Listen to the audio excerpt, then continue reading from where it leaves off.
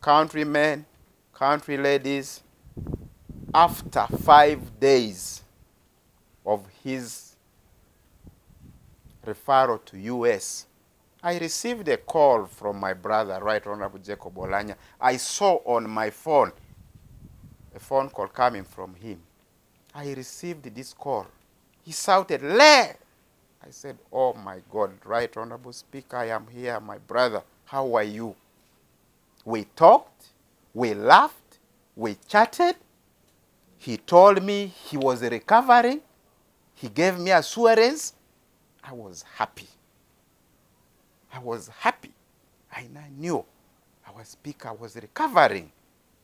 He told me, "Le, I've called you. I'm going to call Honorable Ricky. I'm going to call Honorable Tony. I have started calling with you. Next time I will call you with another number. I will not use this number again." Oh, I didn't know. I didn't know that he will not use this number again to call me because he was going to be with the Lord. I now knew this number will have no network. He will call me with another number. From that time, I have not received any call from him again. Right Honorable Jacob Oulanyah loved all his members of parliament so much, all of them, regardless of their party, regardless of where they come from. He looked at that parliament, a parliament of Uganda. He had very vast knowledge. He knew the law. He's a senior lawyer. And that is what this country is going to miss.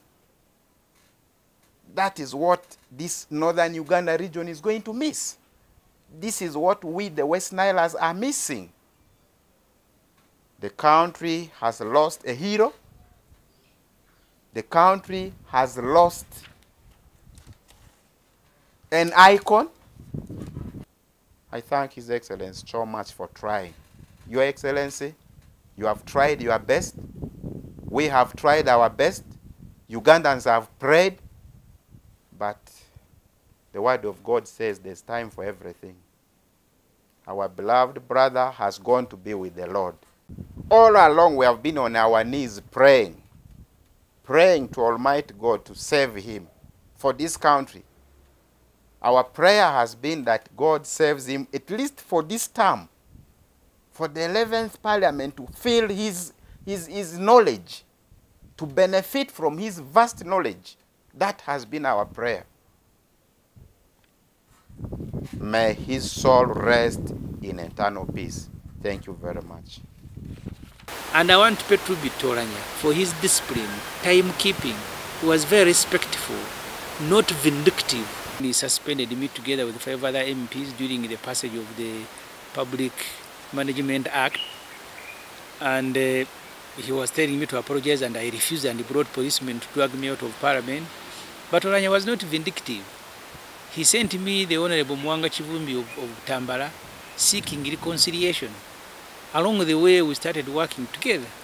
I actually felt safer going to the office of the Deputy Speaker than going to the office of the Speaker that had a lot of protocol. I interacted with him when he was running for speakership. I sought to interact with the Honorable Rebecca Kadaga, and I sent Honorable Osman Basario, but she never gave me an opportunity. The reason I stood for speakership was because Parliament was no longer functioning as an institution. It had been turned into a personal estate. And he told me he was also seeking to do the same. He had actually started. He even proposed that we should have a debate on the future of Uganda. He showed the Cholis that, irrespective of where you are coming from, he showed Uganda, irrespective of who you are, you can make it to the top of this leadership in the country. Jacob Oulanyah did not go on disputing any issue without fact, without authenticity, without data. A man of experience, a man of exposure, a man of great humor.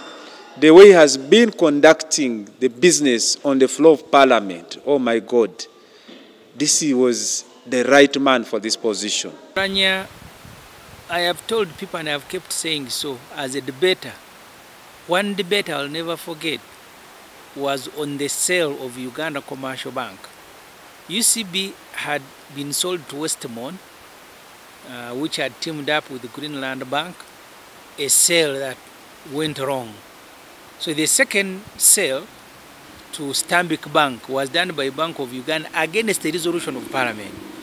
So there was a sitting of Parliament in which MPs debated whether Bank of Uganda had the powers to sell Uganda Commercial Bank or not. That debate was led by Jacob Oulanyah. He spoke for 2 hours. You see, Oulanyah became a speaker because of his merit, not because he's an actually. I don't think people voted him because he's an actually. They voted him because he's a good lawyer. He had been a deputy speaker. He's been a chair of Committee on Legal and Parliamentary Affairs. If the next speaker comes from Acholi, for me, by the way, it doesn't bother me. Even if we have a speaker from Kenya.